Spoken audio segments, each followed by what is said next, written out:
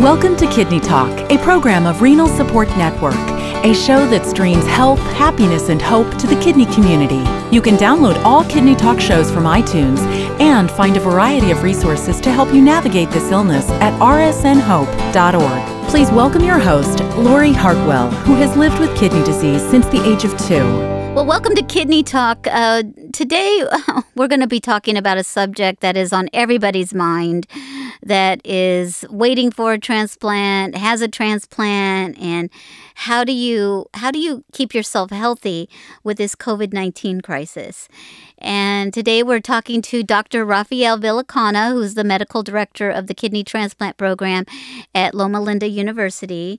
And we're very excited to have you here again, Dr. V. You are our resident transplant expert. Thanks, Lori. It's great to be back. We've spoken so many times over the years, but obviously this will be a special topic under special conditions as we know them right now.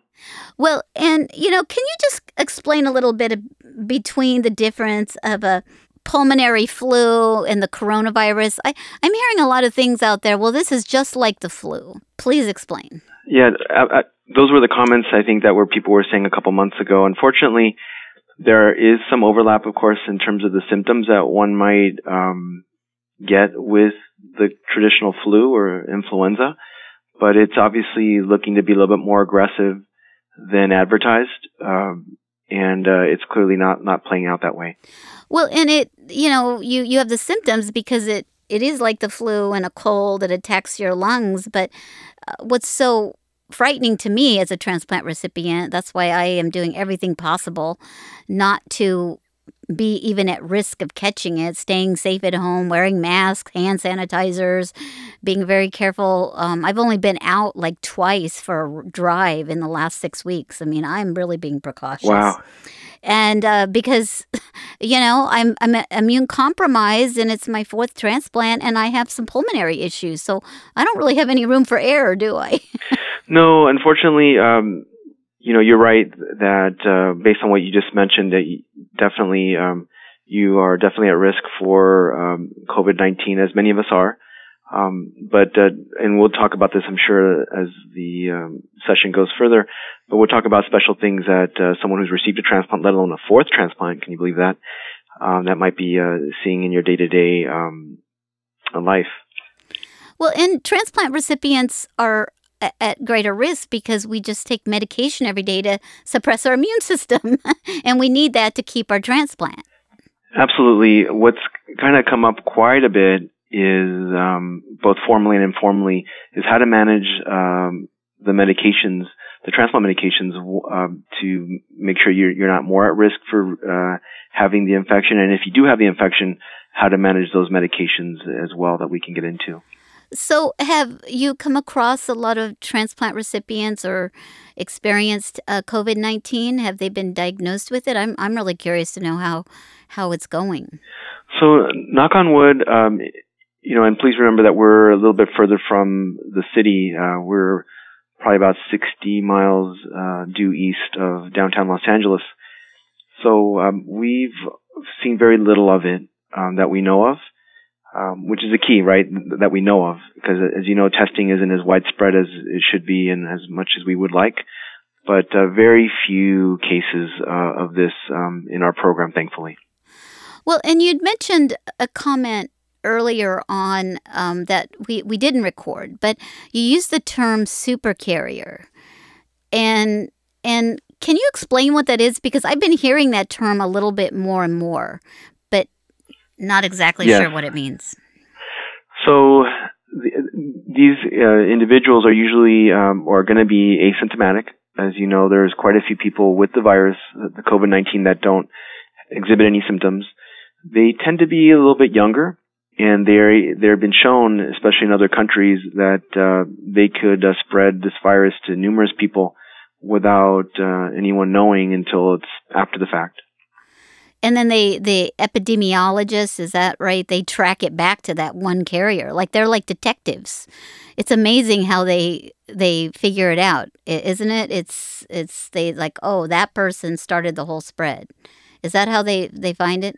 That's exactly how that is, and it's especially in other countries that unfortunately were affected by this earlier, and they seem to have gotten this down quite a bit. I would say detective is a great word for that.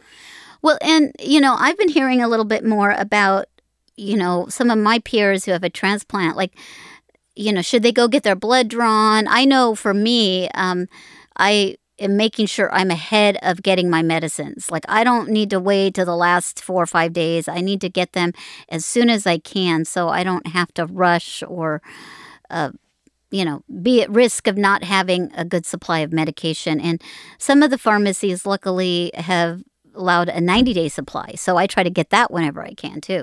No, you're right. We're trying to do more mail order, trying to do more 90 days instead of 30 days in terms of having to go to the pharmacy, because each touch point that you go outside, whether it's to the laboratory, to the pharmacy, to the doctor's office, all those events can pose a risk. So I'm glad to hear that you're already on top of that from the pharmacy perspective. You mentioned lab draws. We are also trying to minimize the amount of lab draws that are done after surgery, but they still need to be done, as you know, and so that's still happening.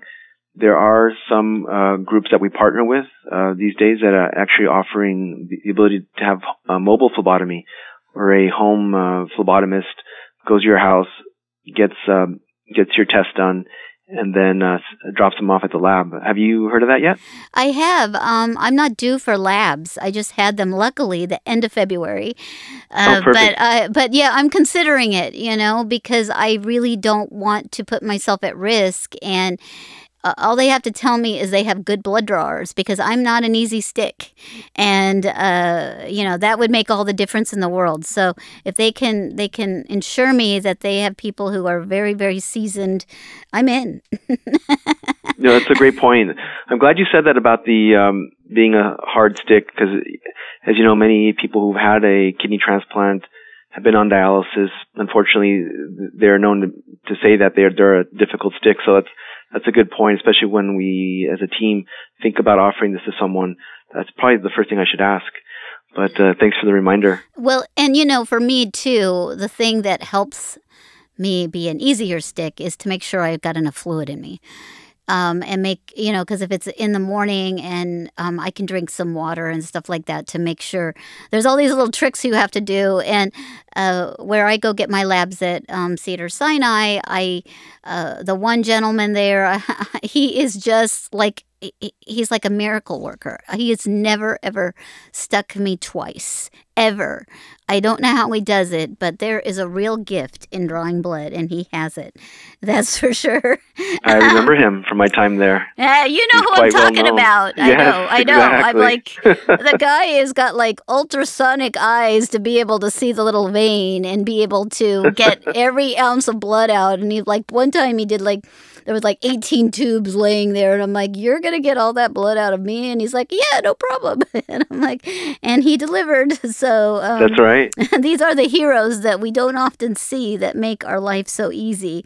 And when they get it wrong, then we yell. We never say, oh my God, you were so wonderful. We only say when somebody gets it wrong.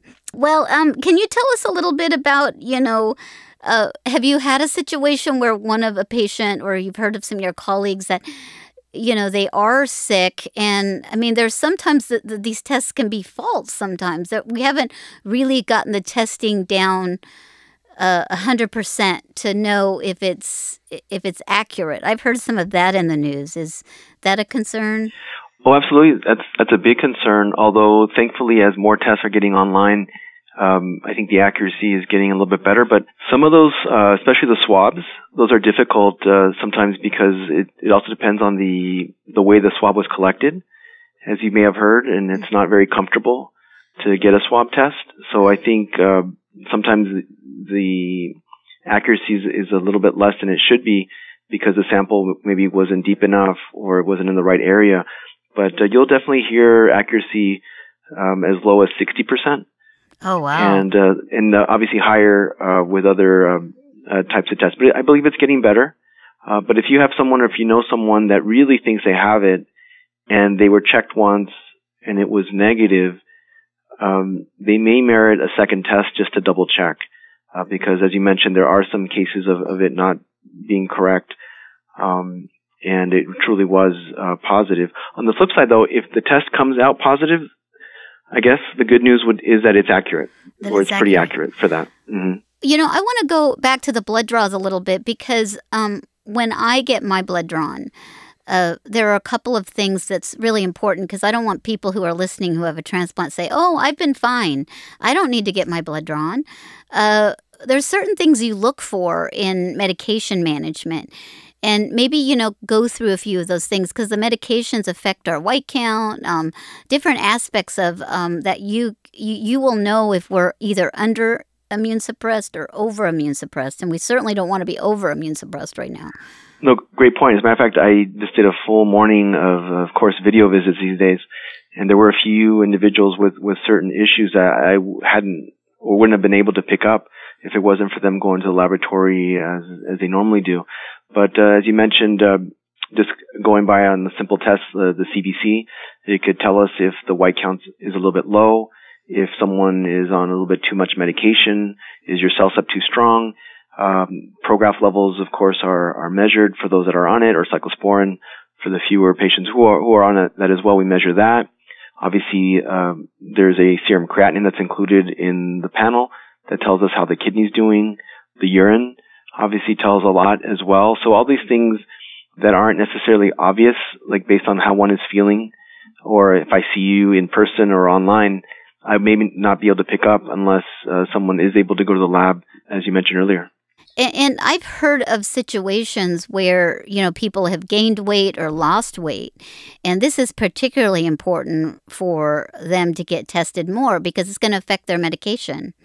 Exactly. There's quite a bit of weight fluctuations going on these days, especially with the quarantine. Unfortunately, for many of us, it's going in the wrong direction. But yes, there are things that are weight based, and it is good to make sure that one is not seeing too much or too little of a certain medication these days. I'm going to segue a little bit into the general public and transplantation. Can you tell us a little bit about, you know, what's going on in the community for a person who has a transplant and they catch COVID-19? What's happening? Do they have to stop their immunosuppressant drugs, or do they just fight it? I'm just a little scared.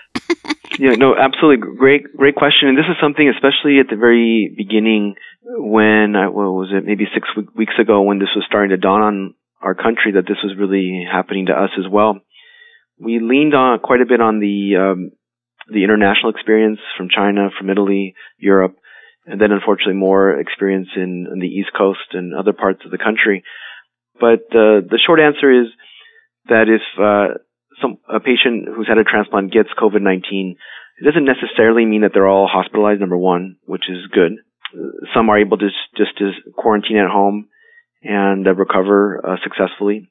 For those that are admitted to the hospital, we don't necessarily stop all the medicines. There may be some mild to medium adjustments of the medicines, but we don't try not to stop all of them because obviously rejection is still a real risk. If someone who's really sick, however, maybe in the intensive care unit, then maybe more considerable reductions of medicine is done as well. But at the same time, again, trying to maintain some medication also to preserve the graft if possible. Well, and that's actually really refreshing to hear because I'm thinking, wow, I heard some of the experiences in Italy that they were having problems with too many people getting sick at once. That's why we were all trying to stay home and flatten the curve. And they had so many people coming to the hospital sick that they had reports saying they weren't tubing transplant patient, cancer patients, or diabetic patients. And that came back to like, wow, because they had so many people, they knew that diabetic, cancer patients, and transplant patients wouldn't fare as well as somebody who didn't, and they had to make that choice. And, you know, tubing is being put on a vent, so those patients didn't survive. They didn't get the option to go to a vent because they didn't have enough supply. And I think that's why everybody's kind of scrambling in the U.S. to make sure that they have enough vents and all the different things that at their disposal to be able to help somebody who may have COVID-19 and a big influx of patients. So you're absolutely right, especially the European experience was pretty alarming. And luckily, at least in my region where I'm at, that hasn't come into play yet. And as far as I know, it hasn't really very much in the Northeast, which has been hit pretty hard as well. But you're right, that there was that type of kind of thought process that was going on in other countries, but has not hit this country yet. As I mentioned, it does appear, at least in some regions, that the curve is being flattened. Well, and when I heard that on March 6th, I decided to stay home. I'm like, okay, I think I'm staying home till we know more about this badass virus. I mean, because that's my new name for it. I don't like COVID-19. It's just a badass virus. It really is. So, I want to switch gears a little bit because a lot of people are waiting for a kidney transplant. And, what has been your protocol and those you've seen around the country? How do you protect yourself? Are you still giving transplants? And is it, pretty much the same as it's always been, or has it been impacted by this badass virus? Yeah, so this badass virus has obviously altered some of our approaches to people who either want a kidney or are already on the list for a kidney. So the answer is, thankfully, we are doing transplants. We never completely halted them altogether, although there were a few weeks where they were greatly reduced, as you can imagine, as we wanted to see what was happening and making sure everybody was safe and resources were used appropriately. But transplants are still happening. I would also say that they appear to be increasing, kind of back towards pre-COVID-19 levels, but they're not there yet. That might take some time, but things are still happening. Transplants are still occurring. We are seeing people via Zoom or online who want a transplant or who are already on our list, and making sure that they're still healthy enough to accept a transplant. So that's still happening. Is it impacting living donors, or are those still taking place? Great comment. And unfortunately, it did affect living donors. We haven't really done one for over a month, but we are talking about getting that back online. But that was probably one of the first things that did have to be halted, was because that could be considered a procedure that could be, moved around, rescheduled, whereas a kidney from a deceased donor, obviously that can't really wait. So that's kind of why that carried on. If the deceased donor has COVID-19, are they a candidate? So at this time, the answer is no. They are not a candidate to be a donor. I've not heard of any type of transplant that occurred with that type of donor, at least knowingly, anywhere in the world. But in the earlier days, and it's funny you said March 6th, because that's roughly about 6 weeks ago, people didn't really know how to check the donors. There weren't really any kits really available to do that. And now that there are, all donors are checked at least once, sometimes twice. They're being checked, just so that everybody knows. They are being checked. And anyone who wants to get a kidney transplant, when they check in, they get a quick COVID-19 screen as well to make sure that they're negative going into this. Okay, because it's and the testing's much faster now, because obviously a transplant takes place with a deceased donor within 36 hours? Preferably within 24 hours, but you're right, it could sometimes be in the 30s. Yeah, before. I mean, it's better to have it, the sooner the better, right? But absolutely. What do you have enough time to turn the test around? Because I've heard there's been days to get the test back. Oh, you're right. In March, it was not unusual for it to be up to a week delay for that.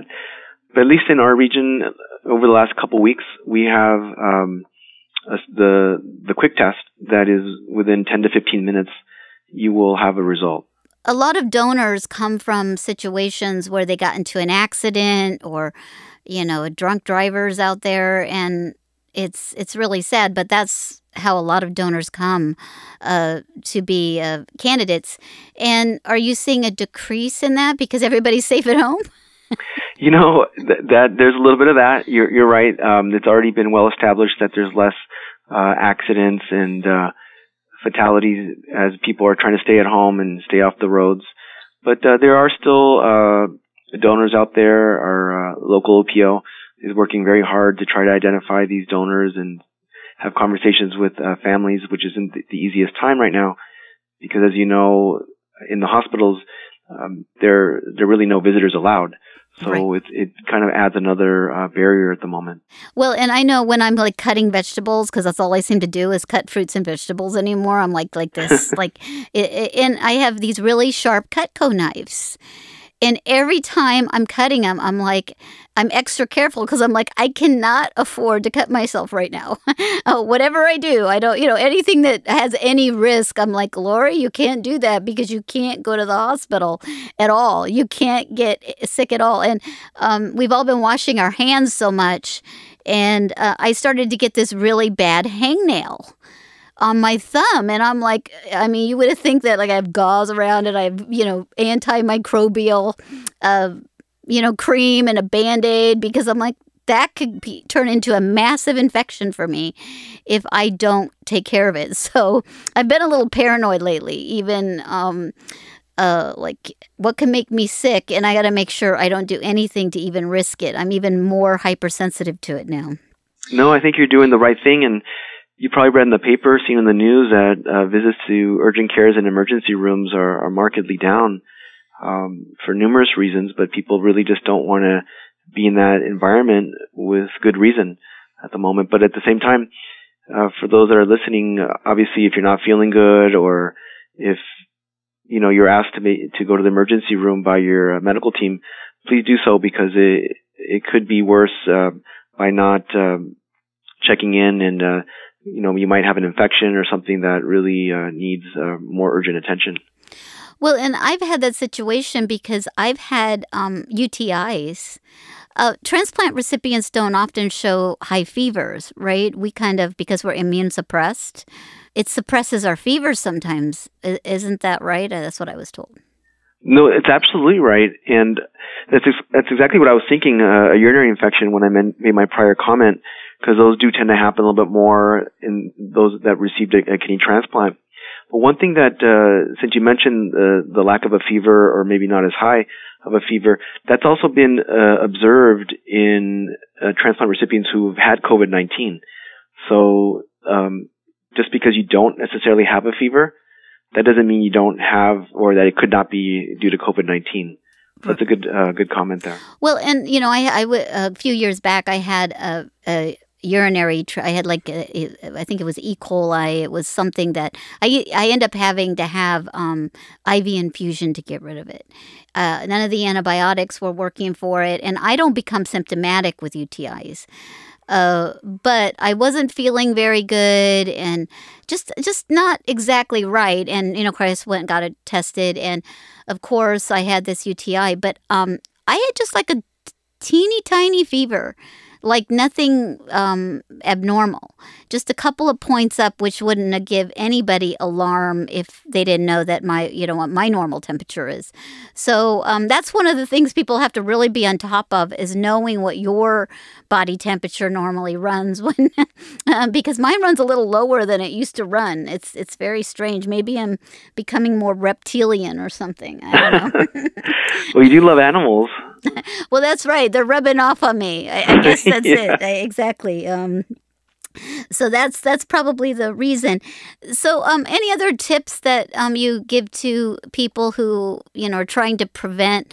I don't think people can hear it enough because their risk for getting COVID-19. Well, I think a lot of what you mentioned in this last 30 minutes, even what you're doing, is really helpful in lowering your risk of having this virus or other infections in general. And I think is staying home as much as you can, minimize, any visits to wherever you need to go. And it was a great idea about the 90-day supply for the pharmacy. All those things are important. Social distancing, washing your hands, all those things that everybody's heard quite a bit.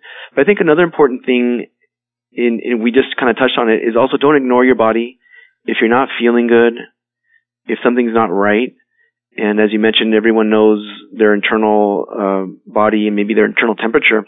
Those things are important. So if things aren't right, please try to get some attention. At minimum, try to set up a video visit with your transplant team to go over your symptoms to make sure that it's nothing serious or that's something that could be dealt with, over video, over the phone, with something with some remedy at home. Well, I have to tell you, I am so excited about the video visits because I mean, I love to go to clinic and see everybody, but I hate sitting there for hours.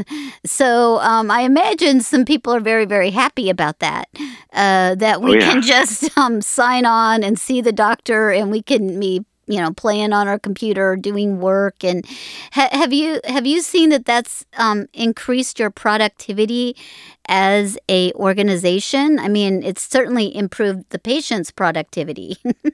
No, absolutely. I think it's something that our patients do seem to like. For our staff, it's a lot of work, as you can imagine, to set this up, especially for individuals who've had a transplant and not very comfortable or savvy with computers or online applications of downloading this or that. I think it takes some getting used to, but I think once it goes well, it really can go very well, and the day moves more quickly for both parties.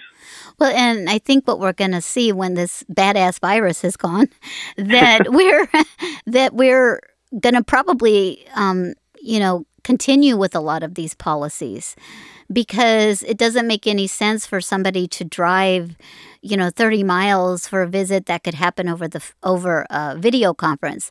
Having said that, though, I was on a national call recently, and they were, changing reimbursement for visits, telemedicine. And I was lucky to get the language in there, but I said, sometimes you're not able to get a video visit because the patient doesn't have the technology available, but we should never fall back on phone visits. I mean, that should be a last resort, because, you have to see us. You have to, have that physical ability to see people. And then the other things that, worry me about a virtual visit is that, are we weighing right? I mean, because I can't really fudge the weight when I go to clinic. I'm like, come on, let me take another shoe off. Let me take another one off. And, there's certain things that we're going to have to do ourselves, and we have to make sure that we report accurately to the doctor, which, when you're in the clinic, you can't get away with that. I mean, yeah, great point. So the telemedicine, I think, is, as you mentioned, a really good option for the majority of individuals. I could see where maybe we could alternate, whether it could be a video visit and then a physical visit, and et cetera. I think that could work as well, and especially those that live far. There's a lot of traffic, obviously, in Southern California. I think we should all factor that in. But you're right. We'll be relying on everyone and what their blood pressures are saying and what their weight is saying at home. But I think for a short period, that'll work very well. Well, and, one of the things that I think is important, and I've done this before, is if you have somebody else in your family, or, get an extra blood pressure cuff if you can, to validate your blood pressure cuff, because sometimes the blood pressure cuffs aren't accurate. And, I don't know exactly how to stress how important that is. I've taken my blood pressure cuff and taken it into the doctor's office and seen if they get the same reading, because sometimes there's a little error in those little portable devices, or you don't put the cuff on right or something like that. And blood pressure is so crucial to keeping your kidney transplant healthy. Like, maintaining a normal blood pressure is one of the top things you need to do. No, absolutely. The blood pressure is really key, and also it's also kind of an earlier hint if maybe there's a concern that maybe we should be digging more deeply and looking at more tests and things of that nature. But you're right, there's variability, and to try to maybe validate it with the second cuff would be a good idea. Yeah, it's and you can't find a thermometer. To save your life right now. So hopefully people have it. And, the other thing I have on hand that I'm glad I have, you can't find them either, but I have a little pulse oximeter that I've had since I've had pulmonary complications. And I think that's, if you have the ability to get one of those pulse oximeters that put on your finger, it would be a good tool to be able to tell your healthcare team what your oxygen level's at. Because that would help if you get sick with COVID-19, for sure. No, you're right, and those are really scarce. A couple weeks ago, I was actually at a pharmacy and kind of browsing and looking for that. I didn't find any, or a thermometer, but there were blood pressure cuffs. So, At least no excuse for that these days. I know. It's hindsight is 2020. We wish we would have bought all this earlier, but it's I know. I actually went into my art supply stash, and I found 2 N95 masks that I'm like, oh my goodness, I'm rich, because I was painting some craft project and it required this mask, and I'm like, well, I have it there in case I need it. I haven't used it. I feel kind of guilty. I feel like I should give it to a healthcare professional, but then I'm thinking, well, I may really need it. I did give 2 away because I had another box because I have multiple crafts. So, it's a scary time. I think we need to do everything we can as patients. And the other thing I think I really want to just wrap this up with, but how important it is to manage your emotional well-being during any stage you are of kidney disease, because that impacts your overall health. And I know I'm preaching to the choir here, but do you want to just mention how important that is? Oh, it's really important. As a matter of fact, just this morning, I did a video consultation with an individual who was feeling a bit down about being in the house. We're going on well over a month, and they didn't really see this getting better. And it's important to kind of maintain kind of your spirits up, because that does affect your health. But it sounds simple, but it really is just that simple. If you're not feeling good, if you're not in the right mood, you may skip medications here and there, be a little bit forgetful, and just not care as much as you normally would otherwise. But do know that things are hopefully going to get better. We'll all eventually be out and about, maybe in a different way, but things will get better. And you're right, trying to maintain a good attitude is super key. Well, and we're so lucky because we have so many options of things to do on the internet. RSN, we have online support groups going on. We have a huge support group. We have exercise classes 4 times a week that we're offering on Zoom. I know how hard it is. We did one Zoom class. I think we're going to do another one called Get Creative. And about 15 of us were all on Zoom talking about creative projects that we're doing and inspiring each other. So I'm a big believer, if you want something, you go out and create it. So if you're feeling like you're feeling down or something, go out and try to make somebody else happy, and or give them an encouraging word, and you'll feel better. And try to create that community, because we're so lucky to have the cloud that we're all living in right now and dancing on and doing all our social events in the cloud now. But I can't imagine what it would be like, 100 years ago when they had that great flu. They didn't have Netflix back then either. So I don't know how they got by in 1918 when they were all sequestered and quarantined, and, they didn't have much. We have a lot. Now we do. Yeah, absolutely. So, well, thank you, Dr. Villicana, for your expertise and knowledge. And, you made me feel a lot better because I've read some of the information. I'm a little afraid to dig too deep because of the stories I heard. But it's nice to know that, there is recovery with transplant recipients. You do have a higher risk, that transplants are still happening. And, life goes on. And, we'll get through this. And it'll remind us of, you don't know what you have till you don't have it. And I think the fact that we're going to appreciate, going out, giving hugs, going to the beach, being around other people much more when we get back to normal. Absolutely. And thanks for the invitation. Thanks for listening to Kidney Talk, a program of Renal Support Network. Please make sure to find us on Facebook or sign up for our newsletter at rsnhope.org. Kidney Talk is intended for informational purposes only. It is not intended to be a substitute for professional medical advice, diagnosis, or treatment from your physician. Always seek the advice of your own healthcare provider regarding your medical condition.